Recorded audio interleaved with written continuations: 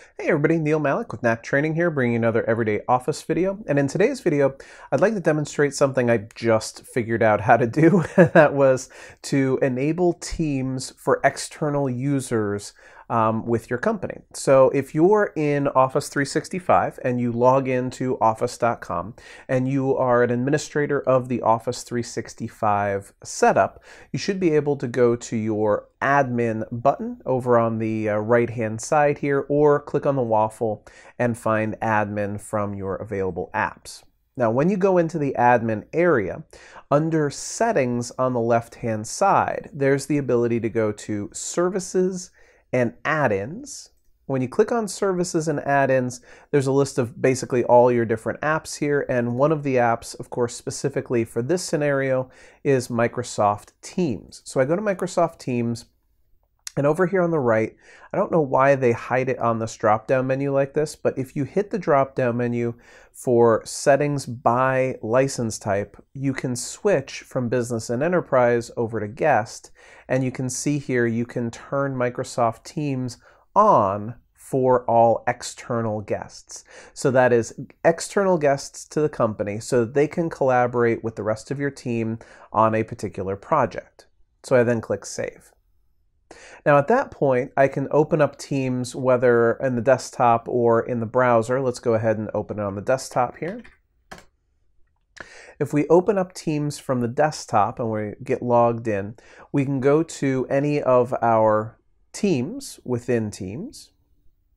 Over on the left-hand side, let's say that we're talking about the 2018 marketing project over here on the left. Click the little ellipsis here and find the option for Add Members. If the system has processed the information already, when you click on Add Members, you'll see that it says, first it says start typing a name, distribution list, or security group. That would be everybody internally.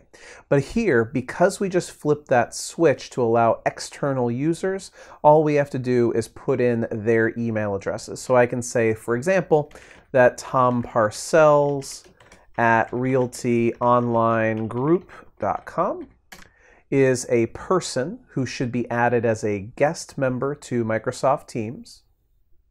Add them, great.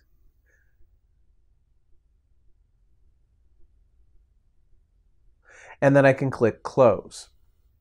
So now I'll go off and be Tom for a moment. So now I'm logged into Tom Parcells' email account. You can see here that Tom just received an email from email.teams.microsoft.com asking him to join up as a guest with Anderson Wiley, open up the team for the 2018 marketing project,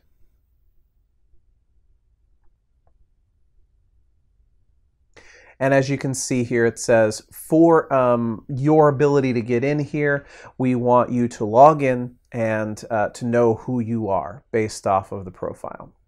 So click Accept.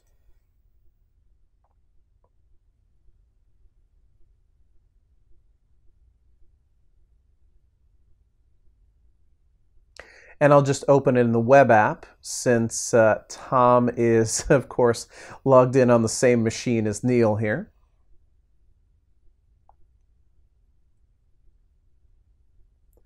As a guest, you can work and chat. You can chat one-on-one or with the group. You can connect through online meetings. And we're good to go.